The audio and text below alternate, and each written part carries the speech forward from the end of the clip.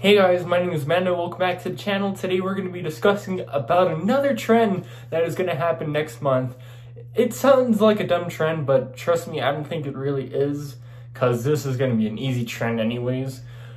And we're also going to be talking about the upcoming bug fixes, buffs, and nerfs that have been in the files, as well as yesterday's patch, which was fixed with the bugs. So yeah, there you go. Anyways, if you do enjoy the content, make sure you hit that like button, and we're on the road to 500 subs, so hit that subscribe button if you haven't already. Let's get into it. So first things first, we got to discuss about next month's big old event, just like no Apex August, but this one I think it's a little bit better. The name just sounds pretty dumb. It's called No Spending September. Now this description says, so no Apex August did not work out because of the new season.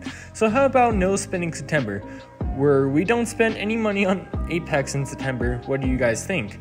I honestly think it's a stupid idea, but no one really spends money on the game anyway, so yeah, we should not be able to do No Spending September since everyone else has been doing it. But I do not know. Let me know what you guys think down below.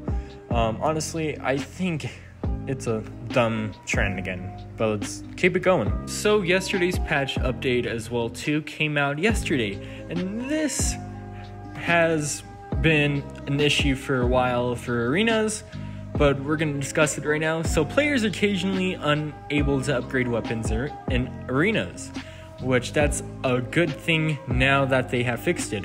Next up, collecting a banner when wearing the Seer Heartthrob and Rampart Wastelander skin, or Heatthrob actually it says, causes a crash. So yeah, it does cause a lot of server crashes and all that, so I guess that's probably a good fixable too. Vantage cannot use a KO shield when knocked while using her tactical jump. Yes, I've been asking for this thing to be fixed for a while, so good fix right there.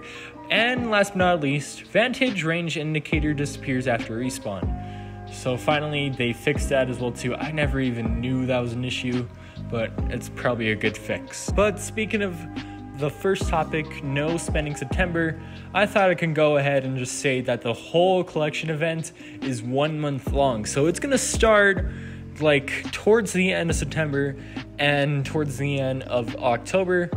But if it is 1 month long and the rumors are true, then that means we're gonna have a whole Halloween event for 1 whole month until season 15. Like, that's something right there. So that means we're probably not gonna be getting any new things like the Halloween event being a arcade event. It's just going to be another collection event / arcade event, let's just say.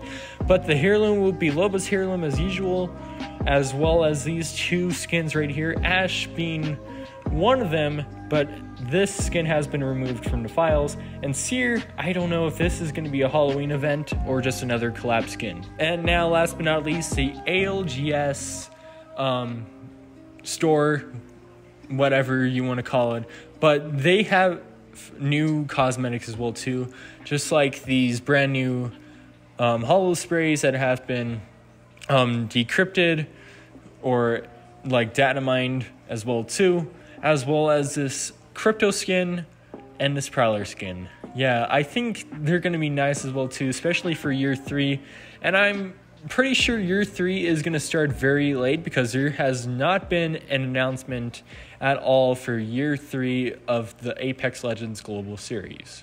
Let me know what you guys think down below in the comments, as well as your opinions. I'm all up for it. Anyways, I'll see you guys in the next video. Peace.